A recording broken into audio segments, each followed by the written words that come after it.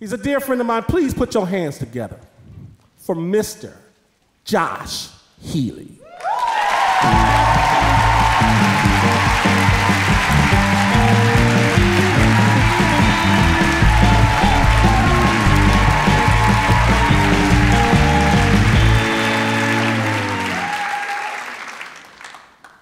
There's a famous story in my family. When my parents got married, there were two family members who were supposed to be kept as far apart from each other as possible. My great-grandmother Barbara and my other great-grandma Henrietta. Barbara and Henrietta, two little old Jewish ladies, two feisty, powerful giants, each standing tall at 4'10" in a babushka and heels. And they were supposed to be kept as far apart from each other as possible, but there was a mix-up at the reception, and somehow they got seated at the same table. And when they did, they proceeded to play every immigrant's favorite game, Who's Had a Tougher Life?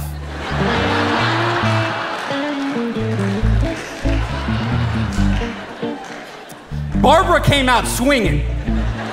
She said, well, you know that my family, we had to flee Russia when I was 5 because the army came and burned down our whole village. Henrietta was like, all right, we gonna fight? Let's play. Henrietta's like, oh yeah, well, the boat my family came over on, it was so bad, my little sister almost died before we got to Ellis Island. Barbara, she comes back flexing. She's like, oh yeah? Yeah, that's all you got, son? And obviously this is how immigrant Jewish women talk, like bad battle rappers, straight out of the shtetl. She's like, yeah, you know, I had to drop out of school when I was 12 to work at a sweatshop on the Lower East Side. Henrietta's like, I wish I worked at a sweatshop.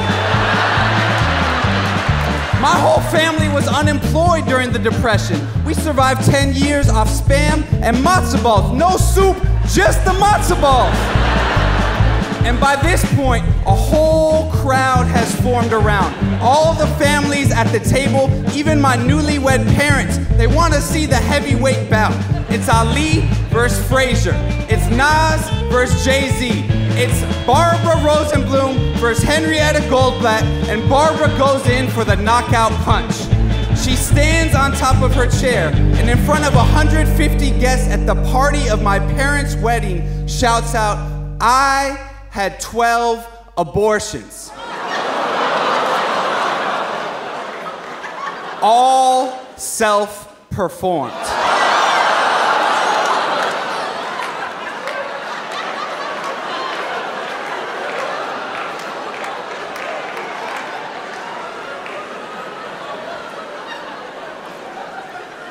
And that's the story that popped into my head when my girlfriend told me she was pregnant.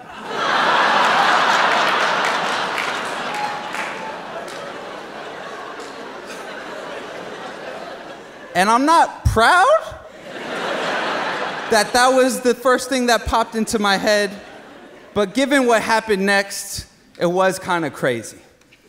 I was 19 years old, a sophomore in college, so I was smart enough to know that when your girl tells you she's pregnant, the first sentence out your mouth should probably not contain the word abortion.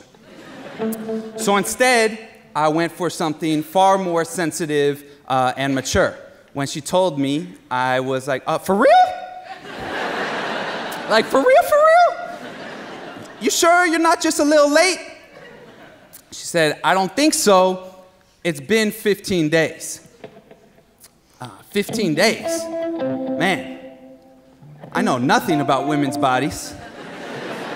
But I thought I would be able to notice if she was preggers. Like she'd smell different. Maybe like applesauce. Or every time she breathed, there'd be a little more air coming out. You know? Her name was Esther. we'd been together for 6 months. And I said I love you to her every night. But I also said I love you every night to my couch. So I wasn't really sure what this was. Well, I say, there's only one way to find out. We go to the store, come back, and before I know it, I'm looking at this pregnancy test I just bought at Walgreens for less than a super burrito. I open the box, the cardboard cracking like thunder. I'm 19. I can't even legally have a drink to celebrate if it comes out positive. I mean negative. I mean, we go to the bathroom together. It's the first time I've seen a woman pee.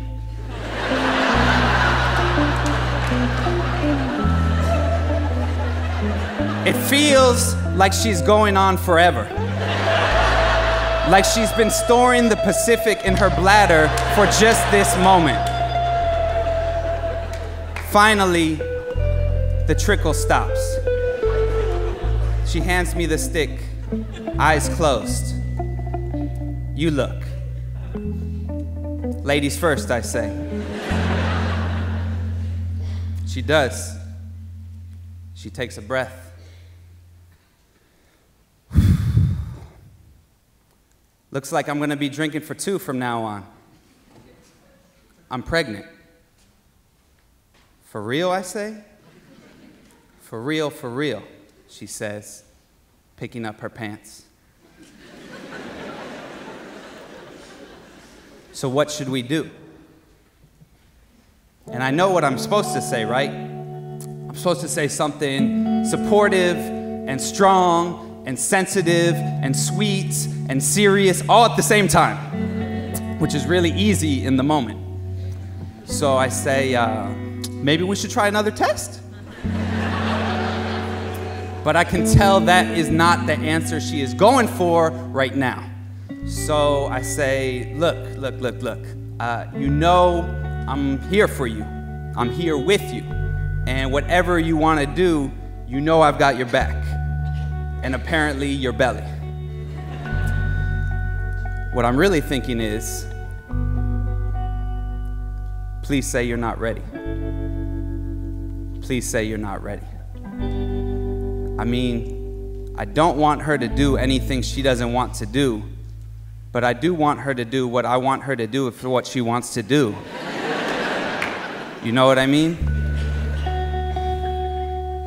Esther sits down. She takes a breath. She takes my hand. She puts it on her belly. She says, I know we're not ready. I'm too young. You're too dumb. It's a direct quote. I know it's not right now, but I've always wanted to be a mother. I've always wanted to have a daughter.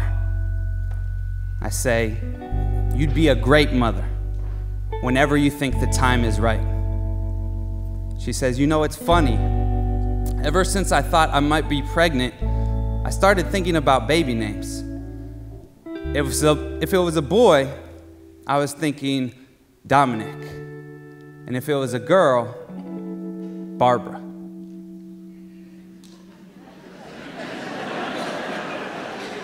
Barbara. I never told Esther about my great-grandma before. Last month, I brought her home to meet my family, to meet the women who raised me. Strong women with old names like Dorothy and Deborah and Frances, my grandma, my mom, my aunt. I'd fallen in love with an Esther, a name so old when you're born it comes with an AARP card. I was raised by strong women who taught me how to show respect, do my own dishes, say my daily prayers to Audre Lorde and Billie Jean King. It was my Aunt Fran who taught me how to roll a condom onto a cucumber. I was not paying close enough attention, apparently. And it was my mom who first told me about the strongest woman in our family history, the woman who stole the show at her own wedding, my great-grandma, Barbara, who fled Russia and worked in sweatshops and had 12 abortions, all self-performed. No birth control, no clinics on the Lower East Side. She almost died in a tenement bathroom on Avenue C. But she lived. She lived and she fought for women and workers and immigrants and everything a nice socialist Jew used to do. She danced in the streets. She danced in the streets when they passed Roe v. Wade. She lived a long, hard, beautiful life like her, Barbara. When Esther said that name, I started to change my mind about what we should do.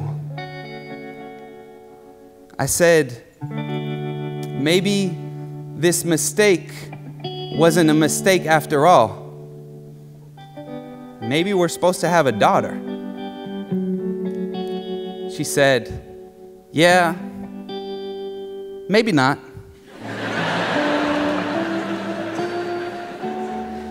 Maybe not right now. I still need to become who I am, to become a woman. And you, Josh, you definitely need some time to become a man. And so a couple weeks later, we went to the clinic. And it was quick, it was safe. When the man with the picket sign outside said he'd pray for Esther's soul, she said, hey, good looking out.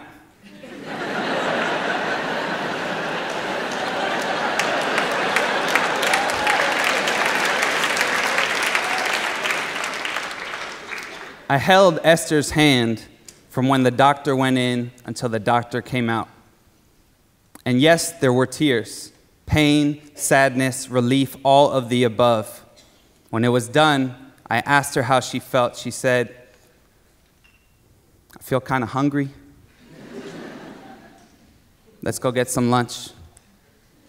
And there were more tears over that meal. But when it was done, she was good and we were good. At the end of the day, it was just a Wednesday at a doctor's office.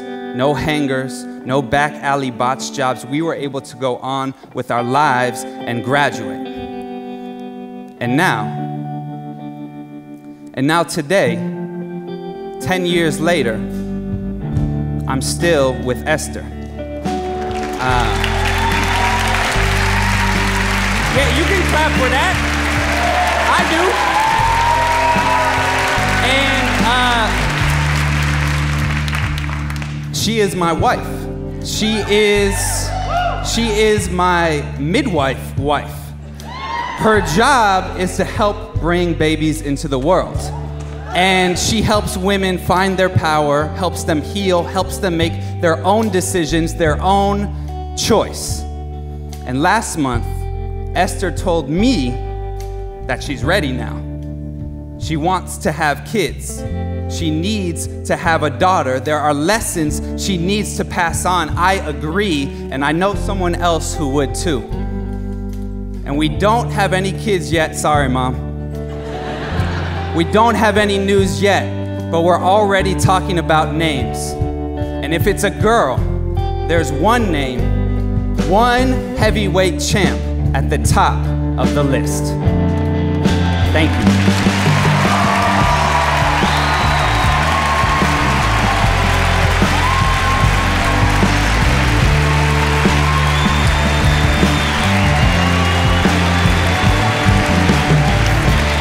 Joshua Healey. Holler when you hear